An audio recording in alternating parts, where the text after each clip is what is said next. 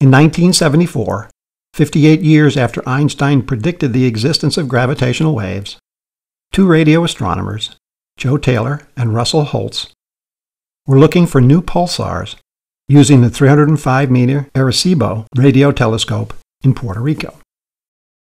They found one. It's named PSR B1913+16, and it led to the first indirect verification of Einstein's prediction. You'll recall from the globular clusters and supernova chapter in the How Far Away Is It video book that a pulsar is a rapidly rotating neutron star with a powerful magnetic field. The result is a sort of magnetic lighthouse, which, if aligned correctly, flashes in our direction twice each cycle. These signals are highly regular. In fact, pulsars are some of the best clocks in nature, and this allows extremely precise measurements of their motion.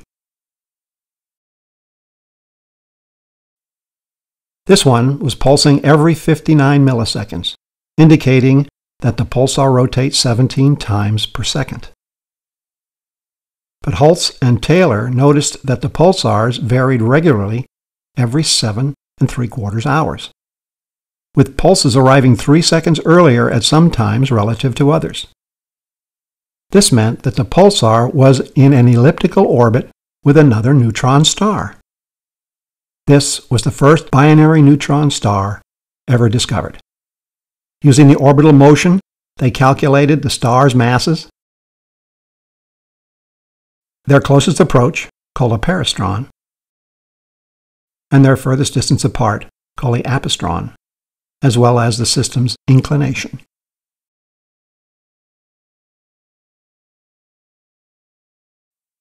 With this information and the gravitational wave equations, they were able to calculate the amount of gravitational radiation, the expected decay of the orbit due to the lost gravitational energy, and the corresponding reduction in the time it takes per orbit.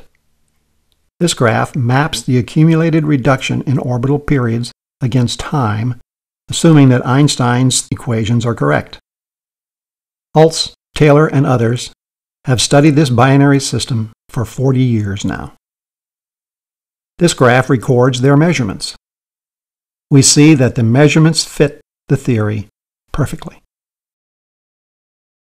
This gave scientists confidence that Einstein's gravitational waves do indeed exist.